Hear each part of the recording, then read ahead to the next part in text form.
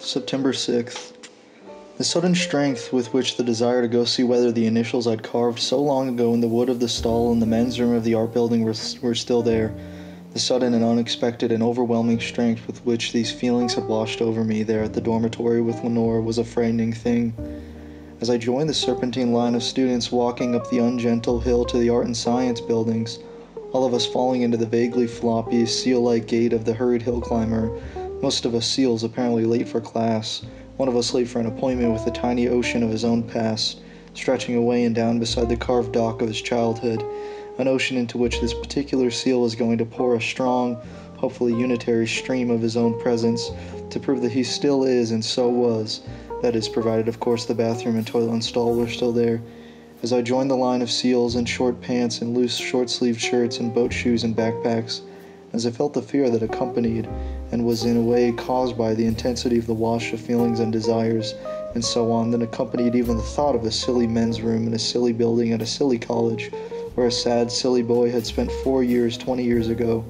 As I felt all these things, there occurred to me a fact which I think now as I sit up in bed and in our motel room, writing, the television softly on, the sharp-haired object of my adoration and absolute center of my entire existence, asleep and snoring softly in the bed beside me, a fact which I think now is undeniably true, the truth being that Amherst College in the 1960s was for me a devourer of the emotional middle, a maker of psychic canyons, a whacker of the pendulum of mood with the paddle of immoderation.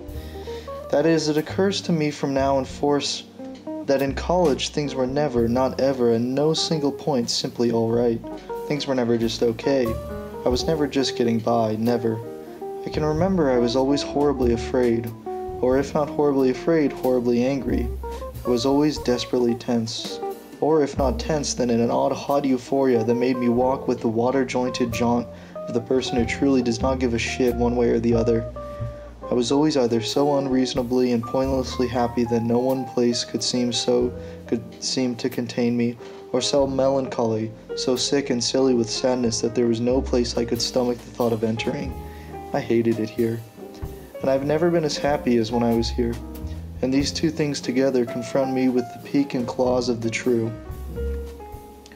One of the trees at the top of the hill, which I stopped to look at as I played with my hat and recovered from the climb, the line of students forking past either side of me and disappearing into buildings to the sound of bells, one of the trees was just beginning to burn a bit with color, a flush of hesitant red suffusing the outline of the tree against the southerly sun, the tree's blood draining out of those leaves most distant from the heart first, and I looked at the flush of crinkled red crowning a body of soft green, with the sunlight winking through the branches as they moved and creaked in the breeze, until I was drawn away by the twin urges to remember and to pee.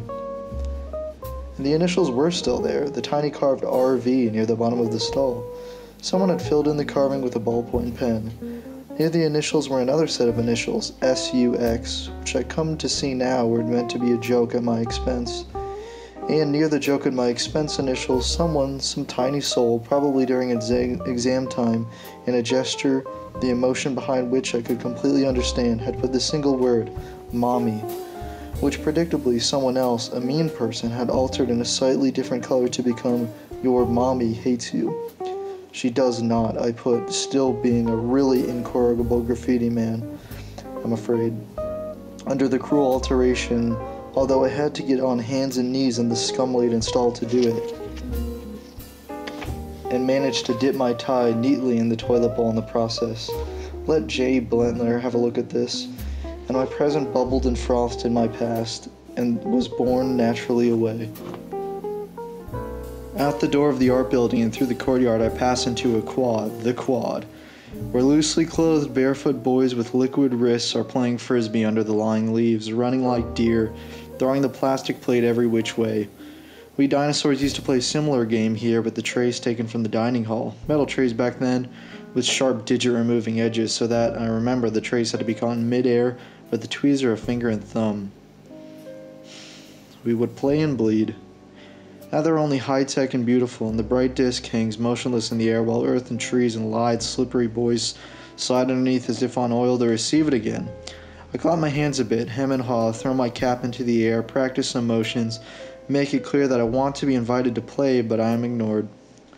I walk around the quad, kicking at exposed tree roots, listening to snatches of conversations in languages with which I am unfamiliar. Still, I stay well clear of North Dormitory, to be sure.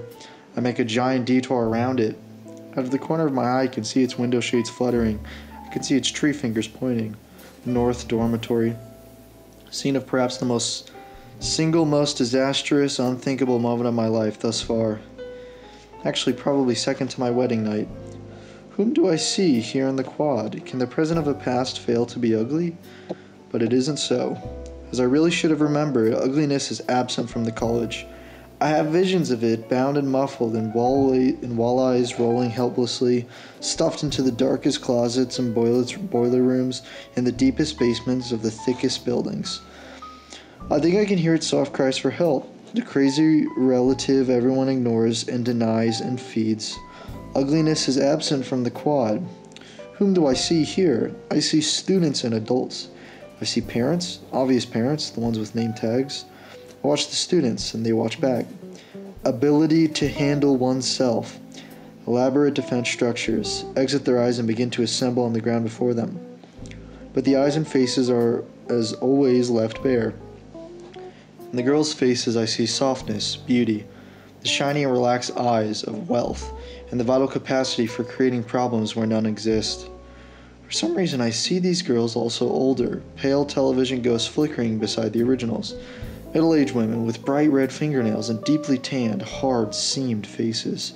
Sprayed hair shaped by the professional fingers of men with French names.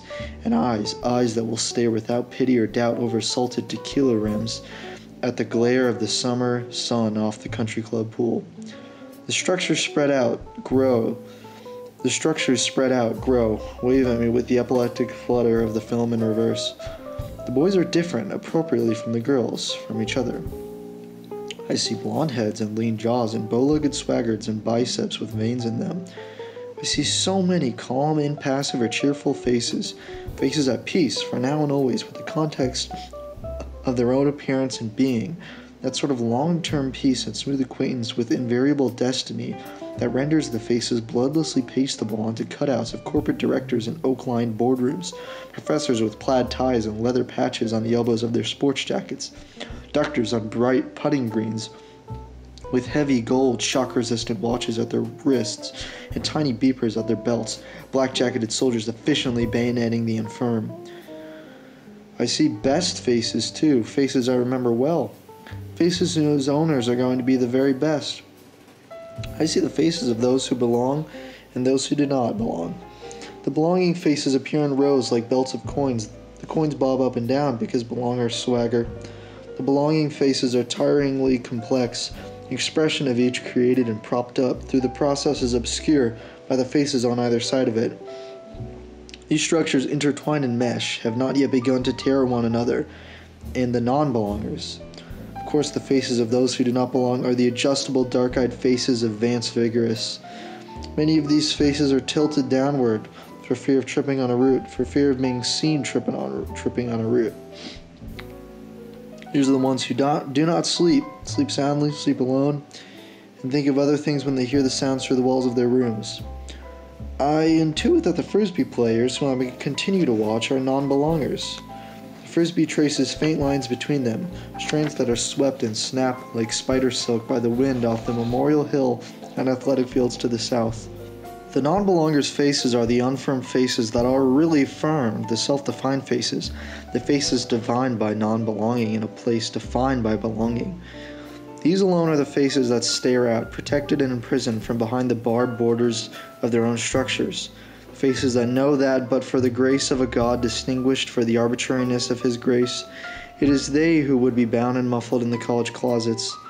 The faces that are unreachable from this far away, and that look through you and digest you in a moment against everyone's will.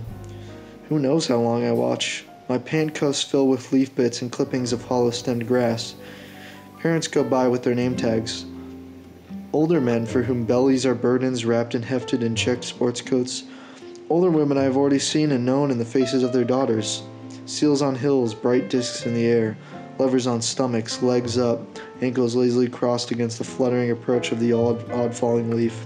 The sun moves out over the mountains. I am able to feel it. The ellipse of my quad absorbs the indentation of North Dormitory. Oh, why the hate? Why, when a horrible, worse than worst thing happens to you, when in all honesty you do something horrible, why is it the situation and the context of which the thing happens, the physical place where it happens, the other people whom it involves, that you hate, the thought of which and whom sends organs leaping inside you, and corridors in your brain clanging shut against the assault? Why is it not yourself whom you hate, the mirror away from which you reel in horror? Can Jay explain this? What an entirely inappropriate question. How very far I've come.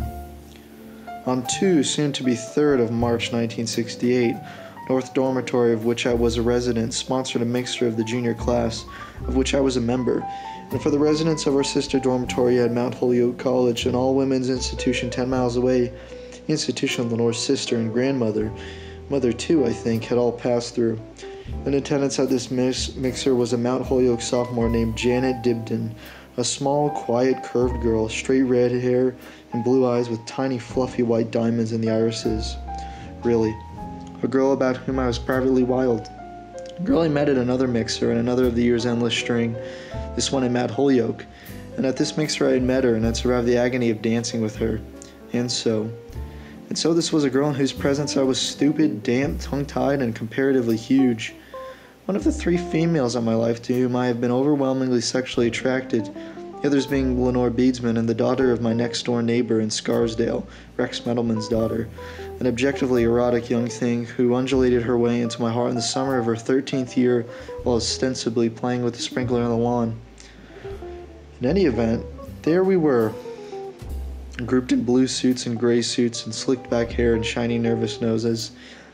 And there were they, a sweet shifting miasma of wool, shaped hair, cashmere, eyes, cotton, calves, and pearls, in the midst of which she stood, by the hors d'oeuvres bar, in a skirt and monogram sweater, talking quietly with friends, conspicuously danceless all night. It was close to 12, and there we were in suits, gathering our saliva for the final assault. And there we were, moving through geologic time, impossibly slowly, imperceptibly across the cedar floor, the fire in the fireplace doubtless, and not inappropriately reflected and dancing in the centers of our eyes. We moved, and I was suddenly beside her, talking to her, good heavens hello, pretending it be by accident lest all dissolve. 1 or 2 of her friends standing with towering hairdos off to the side, wary lest they become the ropes of sexual tension that snapped and crackled in the air between Janet and me. Friends watching us, me, for the tiniest dare, the Beatles on the record playing 8 days a week, and my hands prepared some sort of hors d'oeuvres. What do I mean some sort? A fastened cylinder of bologna on a Ritz cracker. She declined it, stared at me kindly, telling me with her eyes that she was willing to play the elaborate and exhausting game, that it was all right, and I put the hors d'oeuvres into my mouth, and the crackers seemed to explode into deserts of dust. And there was meat, and I recall she was talking about the upcoming election.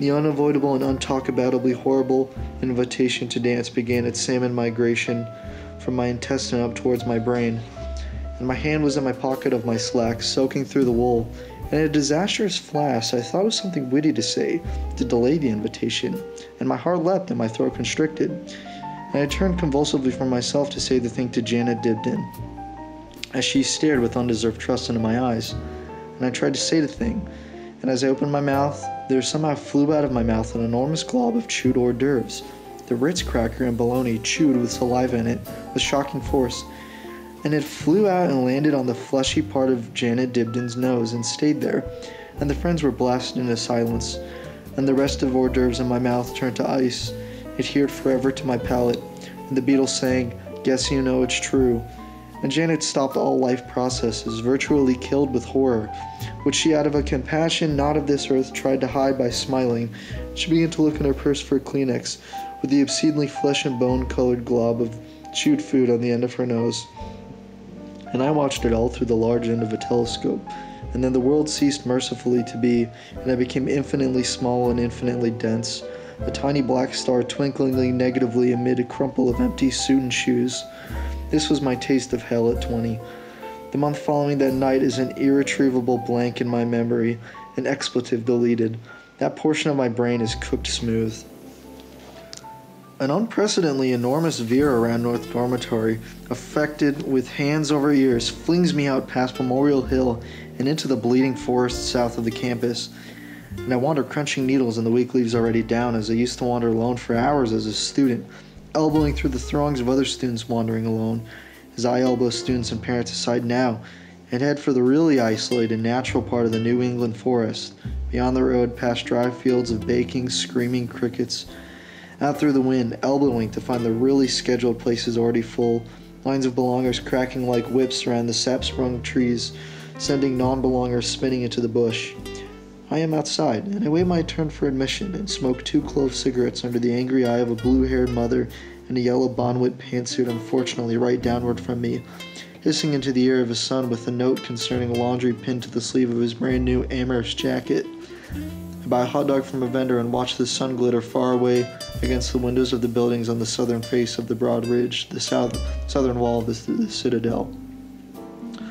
One of my RVs was still there, and I had in the back of my mind one other place where I might still be.